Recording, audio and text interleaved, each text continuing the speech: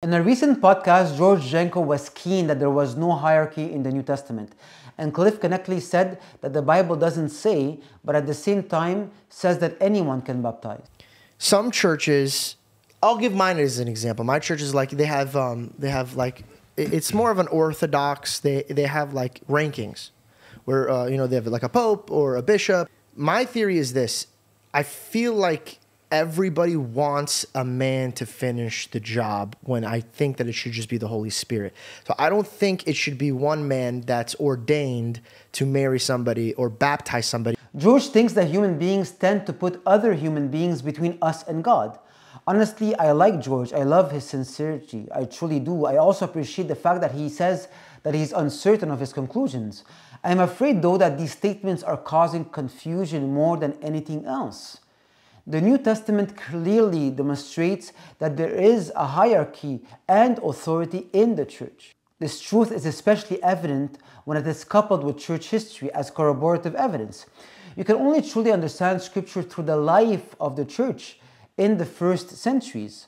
Remember, the church was first established by Christ and lived for decades till the entirety of the New Testament was written. And it was written by the leaders of the church. Therefore, the truth of Christianity lived in the church must be evident in both Scripture and church history. If it is not, there's a problem. Regarding hierarchy in Scripture, in John 20, Christ gives the Holy Spirit to the 12 so they can remit and retain sins. What does that mean, other than the plain reality that Christ gave them this power? And He gave them a specific grace of the Holy Spirit to do so. It is not coincidental that these same disciples are the ones who are commanded to go baptize in Matthew 28. This authority to baptize wasn't given to everyone, like in the Sermon on the Mount, for example. Where does it say in Scripture that anyone can baptize? However, the 12 are not the only ones that can baptize. Some others did receive this authority through the church herself.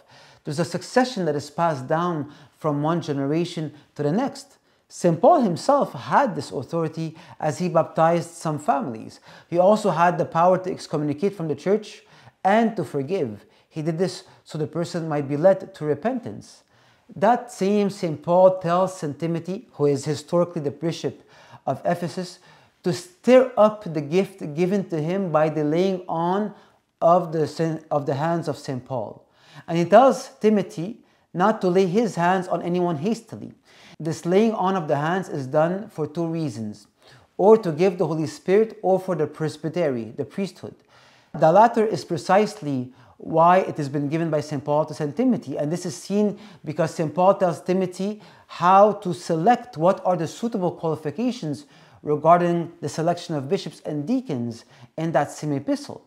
So St. Paul ordains St. Timothy a bishop and then asks St. Timothy not to ordain hastily. So it's clear that there's a succession of the priesthood. This is also made apparent by Acts 14:23, where St. Paul is ordaining priests, as well as when the church ordained the 7 deacons who were already full of the Holy Spirit. In addition, historically, some of the 72 apostles were ordained as well. Some were ordained as bishops and others as deacons. St. Philip, for instance, in the book of Acts, chapter 8, clearly had the authority to baptize the Samaritans, but not to give the Holy Spirit. Philip was a deacon, which is the first level of the priesthood in the Orthodox Church, and that is why he didn't give the Samaritans the Holy Spirit. They received the Holy Spirit by the hands of St. Peter and St. John, who had this authority. Likewise, St. Ananias, who baptized St. Paul, was also one of the 72 apostles, and he was a bishop, and therefore was able to give the Holy Spirit to St. Paul. These are only some examples of the hierarchy and authority found in the New Testament. In regards to church history, the evidence is plenty. I will only share a few. St. Clement of Rome, 1st century, who is the direct disciple of St. Paul, demonstrates how St. Peter ordained a bishop, priests, and deacons.